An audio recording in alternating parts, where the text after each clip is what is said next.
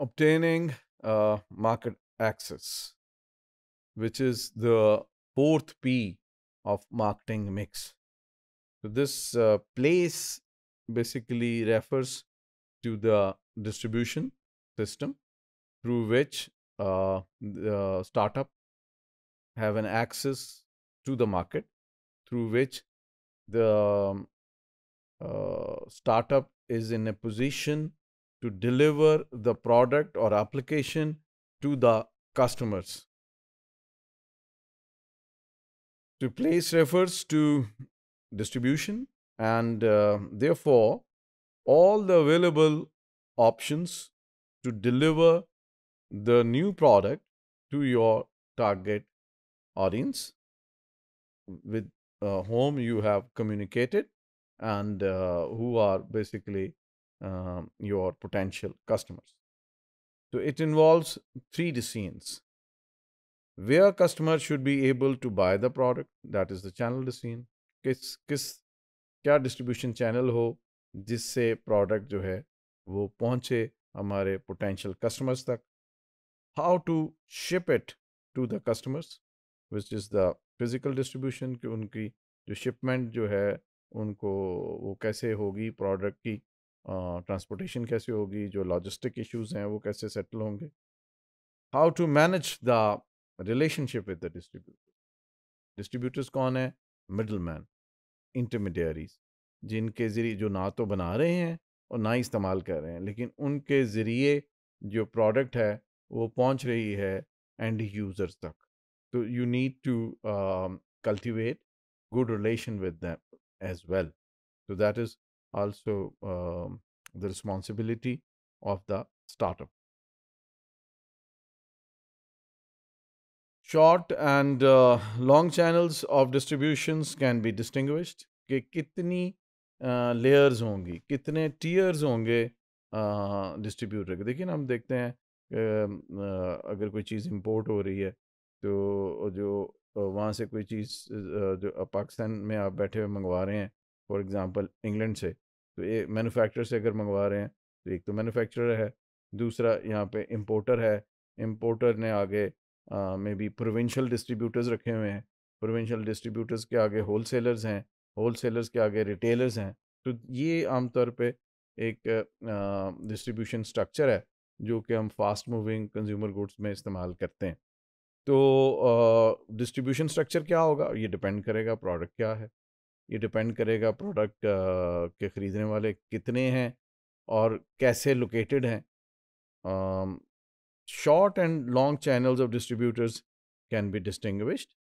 In the case of short channels, no intermediary partners exist between a firm and its customer.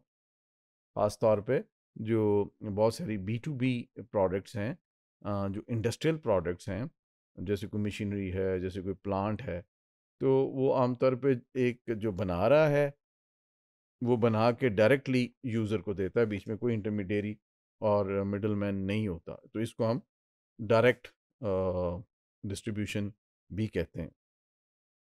In a long channel, there could be multiple stages which may exist, like wholesale, retail, distributor, as we said. Here, the internet is a popular way for startup to gain distribution access. The internet is a low cost option because no expensive presentation and showrooms are needed, and shipping only occurs when an order and payment have been received. आपकी अपनी website है या जो ऐसे portals हैं जो कि related हैं आपकी पर्टिकुलर टारगेट मार्केट से, तो उनके साथ आप इंटरलिंक्ड हैं और और अपनी जो वेबसाइट है उसको आप प्रॉपरली एडवर्टाइज़ कर रहे हैं और कम्युनिकेट कर रहे हैं लोगों के साथ कि वो आपकी वेबसाइट पर आएँ. You are trying to generate the traffic on your website. There bye अब ये डिपेंड करता है कि आपकी प्रोडक्ट क्या है, ये कोई इंडस्ट्रियल प्रोडक्ट है या कोई कंज्यूमर प्रोडक्ट है. तो there by the people come to your website and place you the orders, और फिर उसके बाद the question is how would you deliver and how would you get the payment for the product being ordered and delivered. The internet option may also be combined with operating a direct sales force and that directly approaches the customer. कि आप की availability जो है वो internet पे भी है, उस पे भी आपकी वेबसाइट बनी हुई है और उसमें आप इंटरेक्ट भी कर रहे हैं कस्टमर्स के साथ, ब्लॉग्स पे उनके साथ आप एंगेज भी हैं, उनके सवालों के जवाब भी दे रहे हैं, उनकी फीडबैक भी ले रहे हैं, लेकिन साइमल्टेनियसली आपका जो प्रोसेस है वो ये भी चल रहा है कि आपकी सेल्स फोर्स जो है वो डायरेक्टली जो आपके यूज़र्स हैं, may be if it is an industrial product, तो जो इंडस्ट्री है उसके इंडस्ट्री के जो प्लेयर्स हैं उनको उनके साथ from one form to another form physically जा रहे हैं और अपना अगर if the product is not a handy product तो फिर उसके मतलब जो ब्रोशर्स हैं या वीडियोस हैं वो साथ कैरी कर रहे हैं और